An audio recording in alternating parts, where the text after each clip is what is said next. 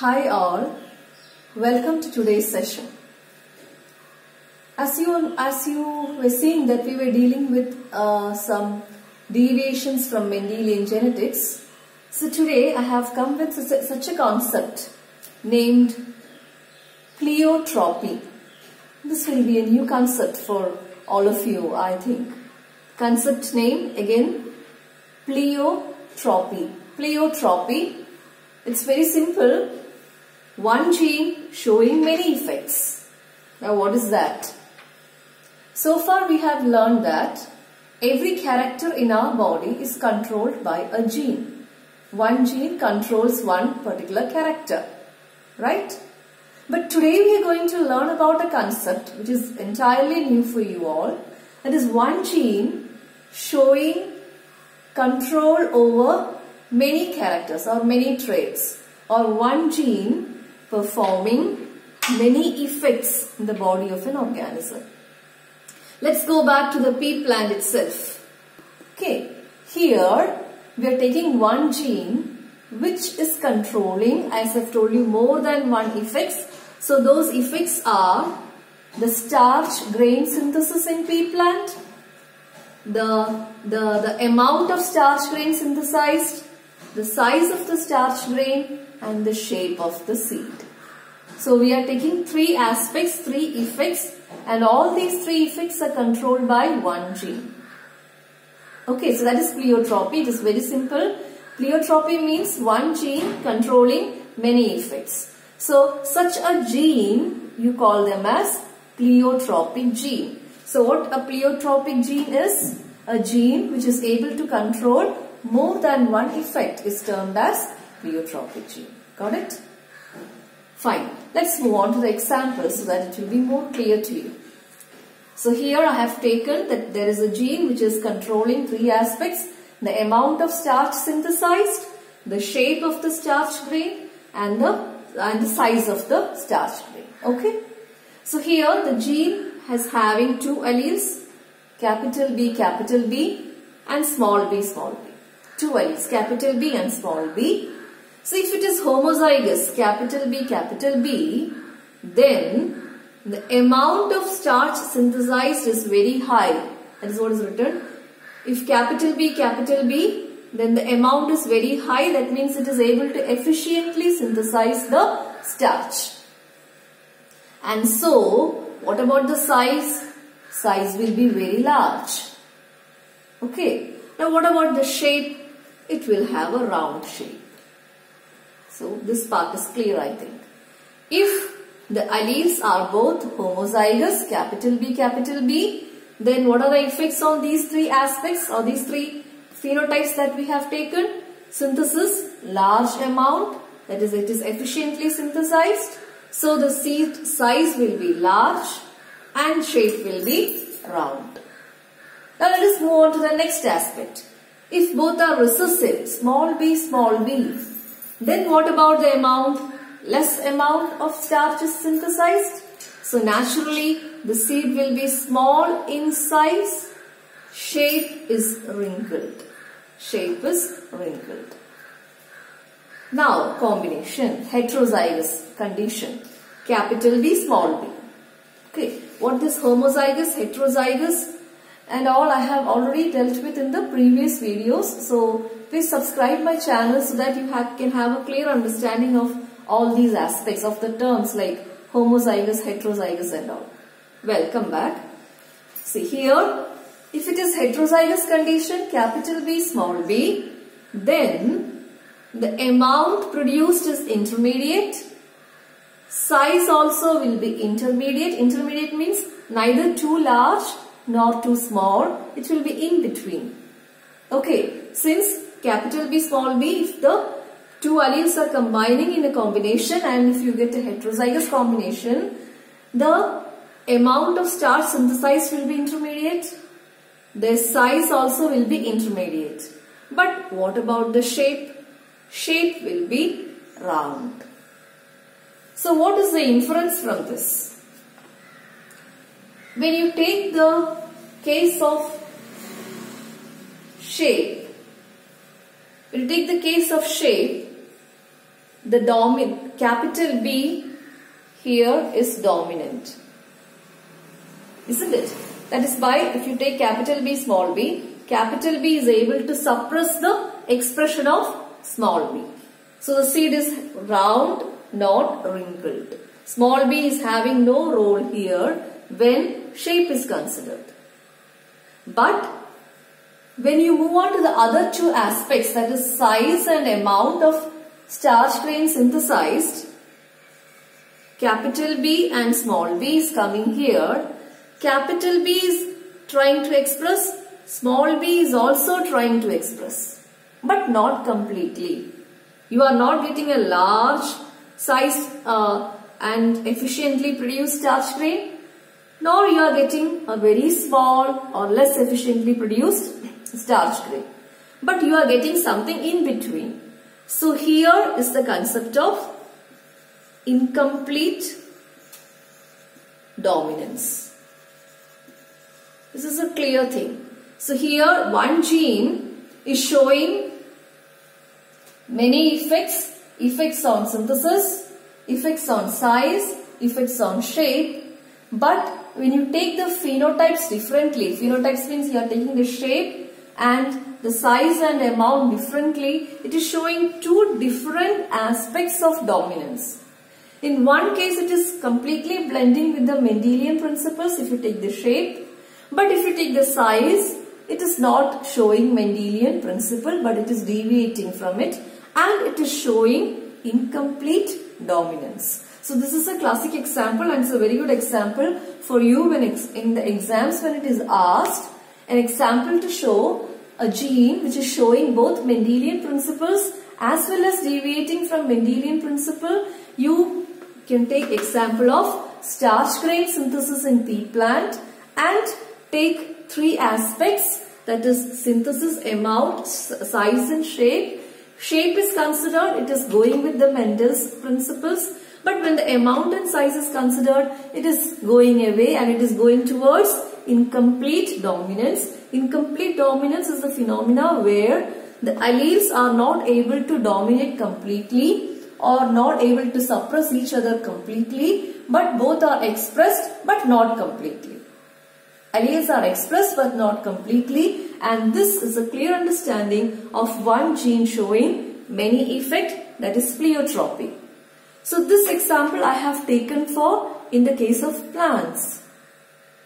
Let me take another example in the case of human beings itself and make it more clear to you. I hope this part is clear. Okay, so we are moving again to pleiotropy, one gene many effect, and this time let us take an example from the human body itself, and in that example I am taking you towards a disease, name of a disease. The name of the disease is Phenylketonuria. I think for someone it is you are hearing it as something, I am saying it is Greek and Latin. Don't worry, it is a very simple name. I'll make it very clear to you. Phenylketonuria. Phenylketonuria. Okay, phenylketonuria. This is a disease. This is not a gene. This is a disease. Let us see what that disease is first. Then I'll move on to the gene aspect. Okay. In this disease, what happens is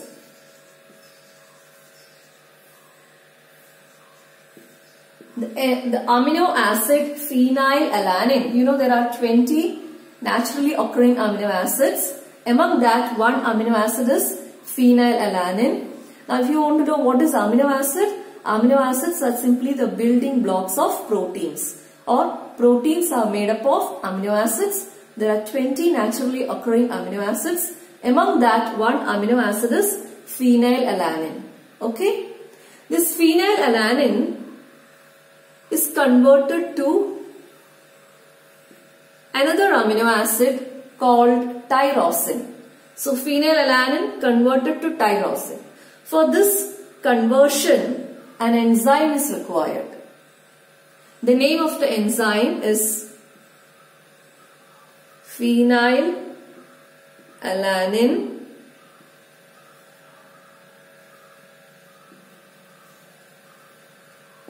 hydroxylase. Just a minute.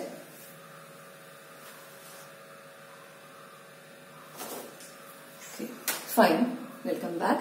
Phenylalanine hydroxylase. Okay. So, for the conversion of the enzyme, amino acid phenylalanine to another amino acid tyrosine, our body requires an enzyme called phenylalanine hydroxylase. This is a normal metabolic process occurring inside human body. There are many conversions taking place inside human body. When you eat your food, it is converted to glucose and you get energy. Right? There are many steps, many enzymes involved in that process. Similarly, this is another process in phenylalanine getting converted to tyrosine. For that, what is required? An enzyme called phenylalanine hydroxylase is required. Okay, now comes our point. This enzyme, phenylalanine hydroxylase, is synthesized by a gene. This gene is responsible for the production of this enzyme, and only if this enzyme is present, this conversion will take place. In the disease called phenylketonuria, the patient doesn't have this gene, or the patient is having a modified gene, or the patient is having a non-functional gene, or I can say the patient is having a gene mutation. The word mutation is coming. Mutation means sudden inheritable changes in genes. Sudden inheritable changes in genes. So here, a normal gene will produce phenylalanine hydroxylase, and this normal conversion will take place. So no problem in the body of a human being. But when there occurs mutation in this gene is not able to produce this enzyme, and when this gene is not able to produce this enzyme, this conversion will not happen. Then what will happen? If this conversion doesn't happen, then what is happening? Then if this gene is not produced, I am writing this case here, phenylalanine will be converted to phenyl pyruvic acid, an acid. Phenylalanine amino acid will be converted to an acid. What is the name of the acid? Phenyl pyruvic acid. Now this is very dangerous.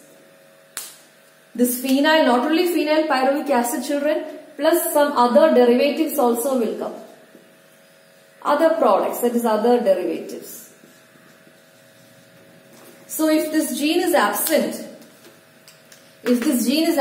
what will happen? This enzyme is not produced. So this process cannot occur. So another process takes place. What is that? Phenylalanine is converted to phenyl pyruvic acid. And some other derivatives will be formed. Now this I told is highly dangerous. Accumulation of this derivatives and this phenyl pyruvic acid inside our brain results in mental retardation.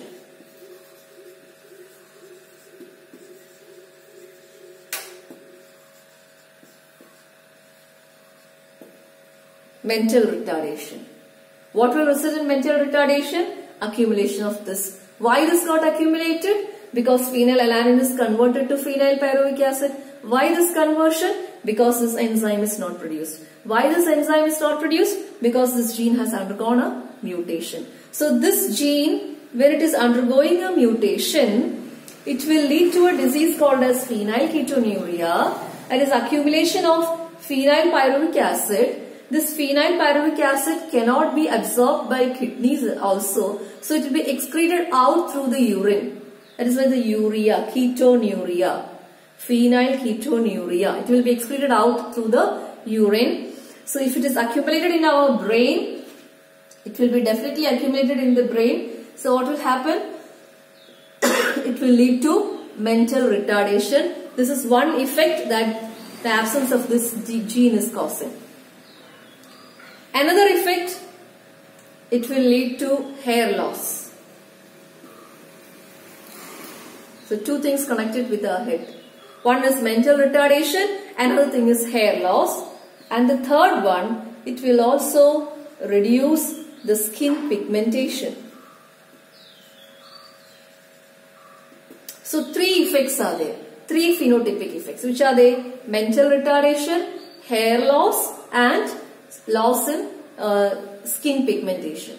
So one gene responsible for the production of the enzyme phenylalanine hydroxylase, if that is absent, that will lead to the accumulation of phenylpyruvic acid, and it will result in three different phenotypic effects. So this is also another example of pleiotropy.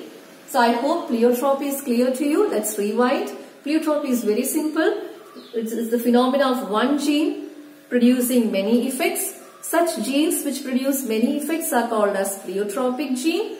So one classic example is the disease phenylketonuria, caused due to the absence of a gene which is responsible for the production of phenylalanine hydroxylase. Absence of this enzyme will not allow the conversion of phenylalanine to tyrosine. So it will lead to accumulation of some other products which results in mental retardation, hair loss, and loss in skin pigmentation. So I hope this part is very clear to you. Here this I have told you one gene, many effect.